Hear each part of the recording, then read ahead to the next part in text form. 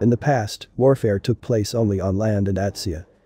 However, with the introduction of fighter jets that attack mid-air, warfare expanded into the sky. To combat fighter jets attacking from the sky, the ground forces developed and used defense weapons such as cannons and machine guns.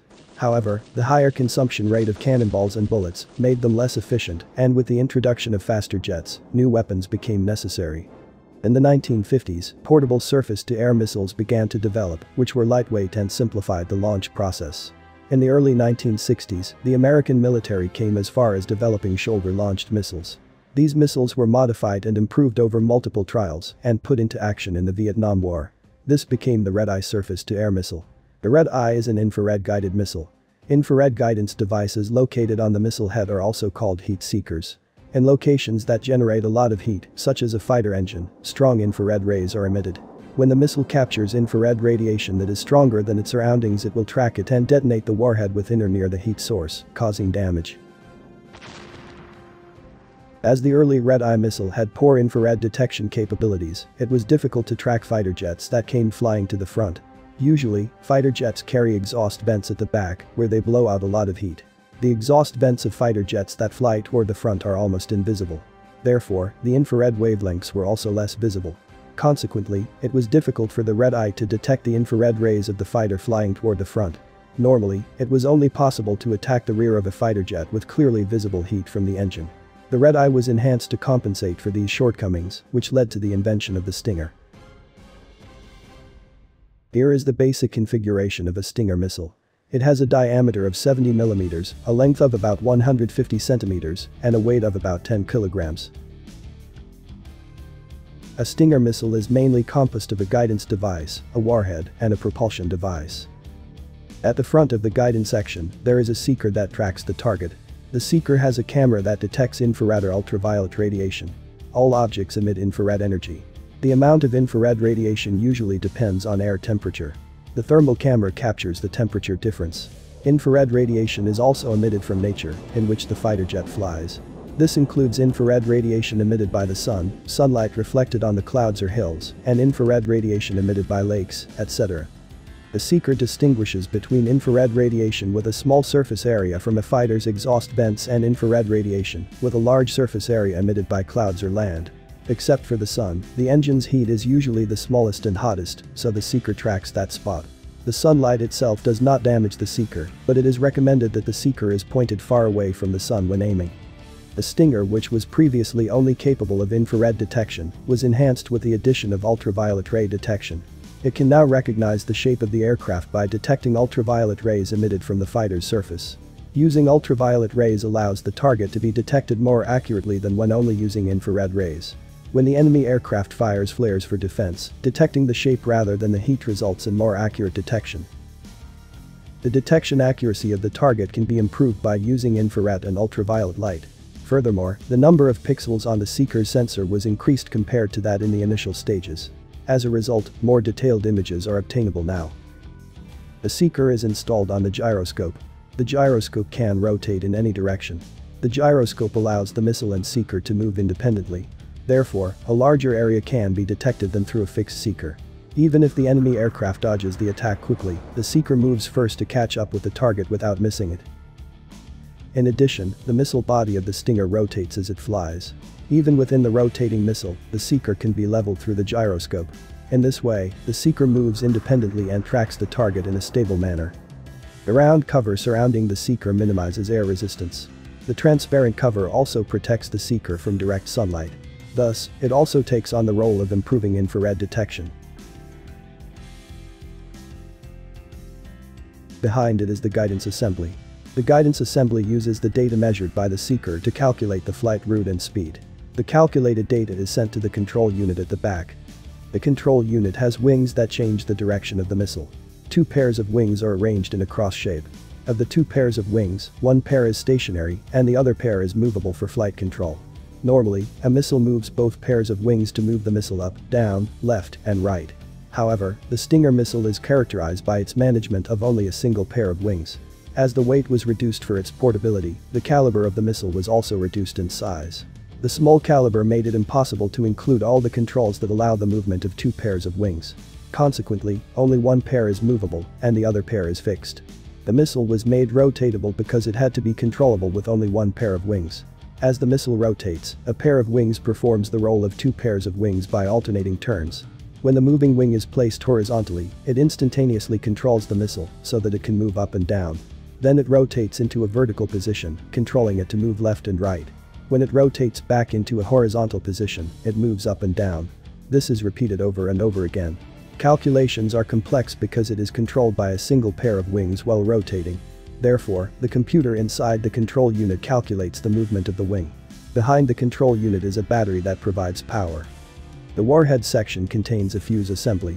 Approximately 450 grams of high explosives are contained within a pyrophore titanium cylinder.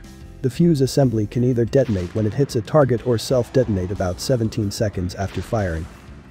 The propulsion section consists of a flight motor, tail fins, and a launch motor.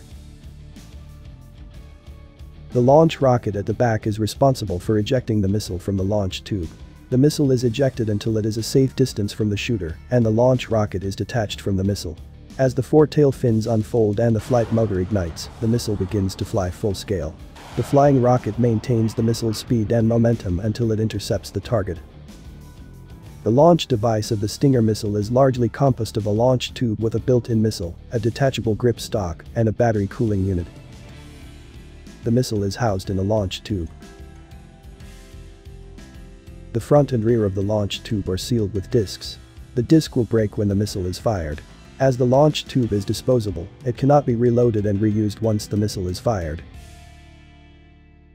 A side assembly is installed on the front of the launch tube, and the IFF antenna is installed on the side. The IFF antenna receives a signal that identifies the target and determines whether it is an ally or a foe. The grip stock has an uncaging switch that separates the missile from the launcher. There is a hole in the back that connects the battery cooling unit. Behind it is the firing trigger, and above the handle is a safety device. The battery cooling unit has a built-in thermal battery and argon gas. The thermal battery provides the necessary power before launching the missile.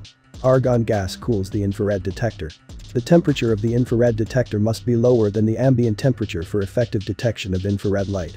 Before launching the missile, the shooter is equipped with an IFF interrogator. To use the IFF interrogator, the cable is connected to the grip stock.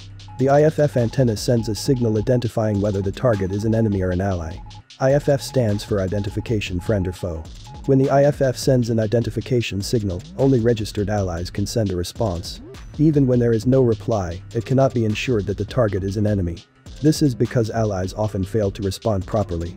Therefore, it is used as an auxiliary when making an attack decision. It weighs about 15 kilograms, including missiles and launchers.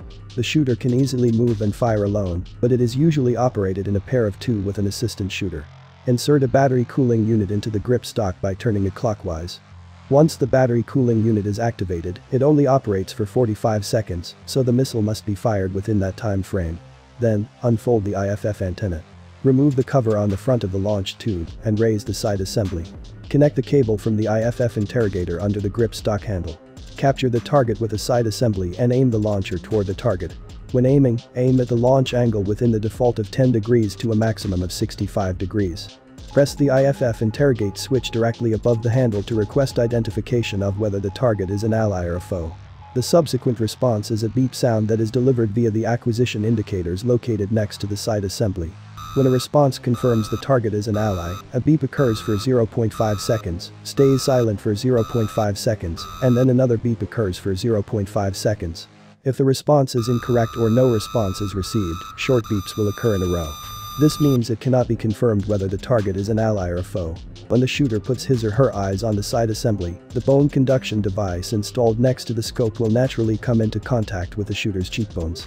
That is how the sound is transmitted directly through the cheekbones. Bone conduction devices are used in wartime when beep sounds cannot be heard accurately due to the sound of cannonballs or gunshots. Once the foe identification is confirmed, the target is kept and tracked within the front range ring visible on the side assembly. The side assembly consists of a range ring at the front of the launch tube and a rear side assembly reticle at the back. The rear side assembly reticle has 3 small grooves. If the target is flying from left to right, locate the target within the range ring and align it with the left groove of the rear side assembly reticle. Conversely, if the aircraft flies from right to left, aim by overlapping the groove on the right side of the rear side assembly reticle. If the aircraft flies in front or vice versa, match it with the center groove of the rear side assembly reticle. When the aim is complete, use the right thumb to lower the safety and actuator device to activate the missile. The seeker in front of the missile captures the infrared rays of the target. When the infrared of the target is clearly detected, a beep is heard to inform the shooter. After confirming that the missile has captured the target, the shooter presses the uncaging switch on the grip stock. The uncaging switch disconnects the missile that was under the control of the launch device, allowing the missile to operate independently. Keep the switch pressed while continuously tracking the target. While holding the disconnect switch, pull the trigger. The trigger must be held down for 3 to 4 seconds. The trigger then activates the missile's battery. When the battery is activated, the launch motor is ignited within 0.5 seconds. The ignited launch motor burns briefly inside the launch tube and is extinguished. The missile is fired by breaking the disc in front of the launch tube. As the missile exits the launch tube, the two movable control surfaces and tail fins are unfolded, and the launch motor is separated. The missile ignites a flying rocket when it flies to a safe distance from the shooter. With the propulsion of the flying rocket, the missile accelerates to Mach 2. As the missile passes through Mach 1, the remaining two fixed wings unfold to stabilize the body of the aircraft. The missile has a maximum altitude of about 3 kilometers and an effective range of 4.8 kilometers. A missile can destroy a target just by flying and hitting it at Mach 2, but the high explosives in the warhead amplify the effect several times. The BCU gets very hot after use and must be removed immediately after launch to avoid damaging the grip stock. The grip stock can be used to separate the missile from the exhausted launch tube and then used again for other launch tubes. The Stinger, a leading model of portable surface-to-air missiles, became famous for shooting down numerous Soviet helicopters during the Soviet-Afghanistan War in the 1980s. In the recent Ukrainian-Russian war, there was even an article that mentioned a Russian surface-to-surface ballistic missile shot down by a Stinger missile, and it is still active in 2022. These days, Stinger missiles have been upgraded to air-to-air missiles and are being utilized in various platforms, such as being installed on attack helicopters or launched from vehicles. That's it for Stinger missiles. Thanks for watching.